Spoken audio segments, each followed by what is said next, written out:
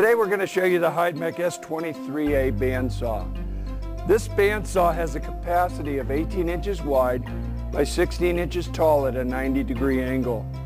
The saw also has the ability to swing to a 45-degree angle.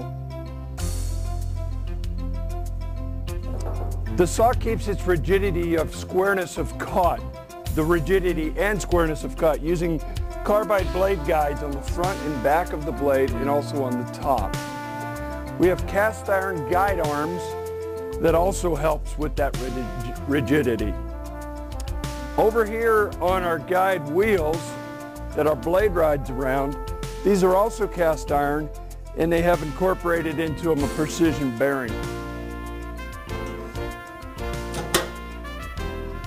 Now what I'd like to do is I'd like to show you a couple other features that are real important to this saw.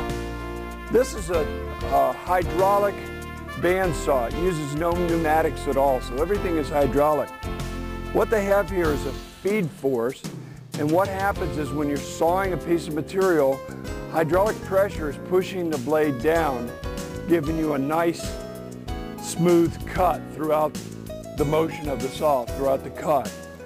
A lot of other bandsaws use gravity to bring the head down, but that causes bouncing of the blade in your cut as you reach different hardnesses of your material. What we do is we have a hydraulic down feed that consistently forces the blade down as you're making your cut. The S-23A comes standard with the sequencer, an E100 sequencer.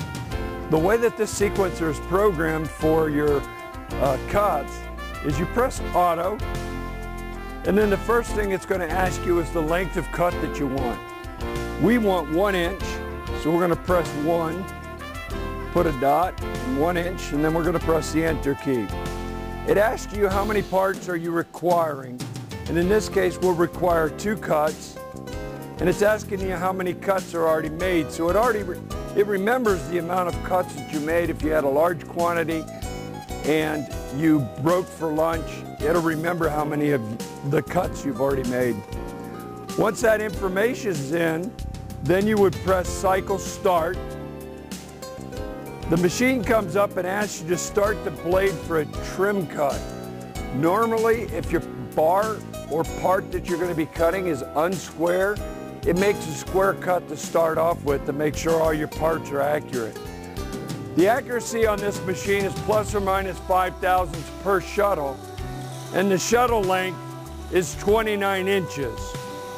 If you had a part over 29 inches that you wanted to shuttle, all you do is have to put the desired length in, and the machine will automatically calculate how many shuttles it needs to perform. You see the shuttle moving relatively slow. That's because it's within the 1 inch cushion that we have programmed in the saw to allow accurate part accuracy.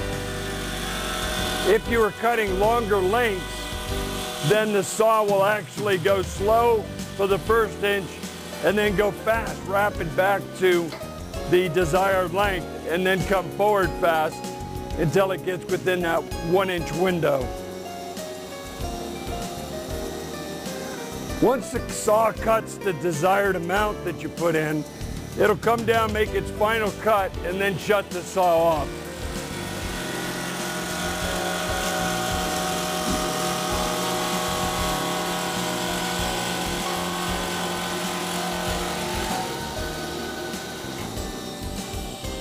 As you can see, if you put a large bar in the shuttle and you needed, 30 pieces, the operator could just let the saw run while he could be doing a secondary operation as needed.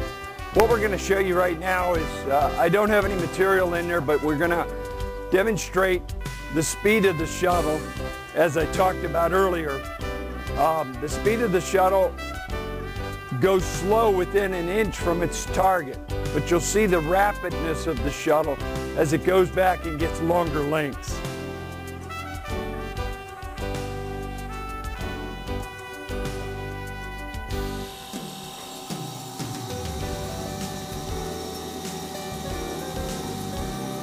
Again, the shuttle has a 29-inch travel. I just programmed 15 inches in there. You saw how it went back quickly, then slowed down when it got to an inch from its target. It's clamped and it's ready to advance the material forward once the cut's made, the trim cut's made. Now it's going to come in and advance the material, and it'll slow down an inch before it gets to its destination for accuracy of, for part accuracy, plus or minus 5 thousandths. Once the front vise has the part firmly clamped, the rear vise will go back and grab for the next shuttle. We thought we'd show you the cuts as they came off the saw.